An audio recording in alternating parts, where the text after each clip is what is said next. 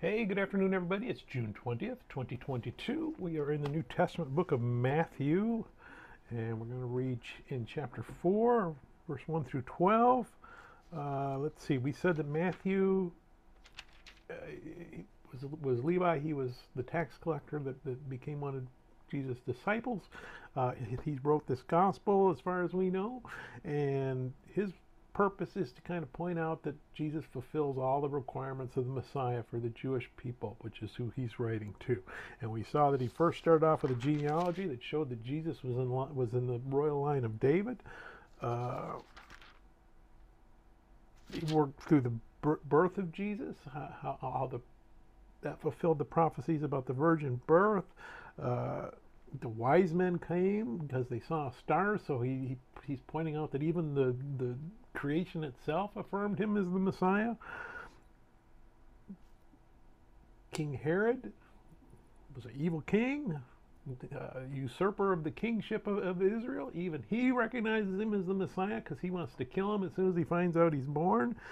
They run to Egypt. They fulfill some more prophecies. Then he jumps ahead to John the Baptist and how John the Baptist fulfilled the prophecies of the herald that would come to herald the coming Messiah. As he baptizes Jesus, we see that Trinity in action, where you have Jesus coming out of the water, the Son of God. You have the Father in heaven, God the Father, announcing that this is my Son in whom I'm well pleased, while you see God as the Holy Ghost connecting them in between. Now we're going to move right after that. Jesus goes out into the desert, and he's tempted by Satan. So Satan's going to affirm that he's Messiah, because otherwise, why would he be trying to take him down? And we also see how Jesus uses the scriptures and the word of God to counter the devil. You also see how the devil can use and twist the word of God himself. So you got to know the truth behind what you're saying. So let's go ahead and read Matthew chapter 4, verse 1 through 11. Then the Spirit led Jesus into the desert to be tempted by the devil. After spending 40 days and nights without food, Jesus was hungry. Then the devil came to him and said, "If you are God's son, order these stones to turn into bread."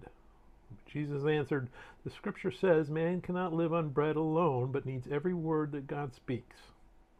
Then the devil took Jesus to Jerusalem, the holy city, set him on the highest point of the temple, and said to him, "If you are God's son, throw yourself down, for the scripture says, God will give orders to his angels about you. They will hold you up with their hands, so that not even your feet will be hurt on the stones." Jesus answered, "But the scripture also says, do not put the Lord your God to the test." Then the devil took Jesus to a very high mountain and showed him all the kingdoms of the world and all their greatness. "All this I will give you," the devil said, "if you kneel down and worship me." Then Jesus answered, "Go away, Satan. The scripture says, worship the Lord your God and serve only him." Then the devil left Jesus, and angels came and helped him. May God bless the reading of his word. May God bless you. Bye.